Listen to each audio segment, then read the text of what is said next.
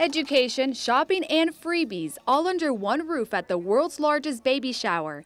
The Northwest Arkansas Convention Center was all for babies, toddlers, and moms-to-be. We got Pampers and brochures and we just signed up for drawings. Laura Aguinaga is 5 months pregnant with her first baby girl, and her husband was by her side checking out things for the baby. He's way too excited. Yes, he wants to buy everything. Yeah, everything he sees, he wants to buy it. Parents receive medical and safety information from infant and toddler experts. Unlike something else that you get from a store, when you have a child, they don't come with directions, so you really need to gather as much information as possible so you're educated.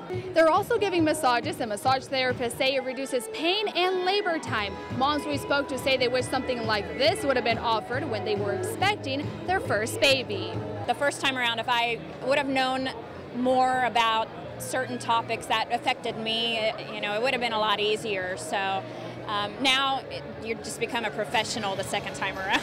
And for those new moms, having the tools for a healthy baby is their top priority. Yes, it's really exciting.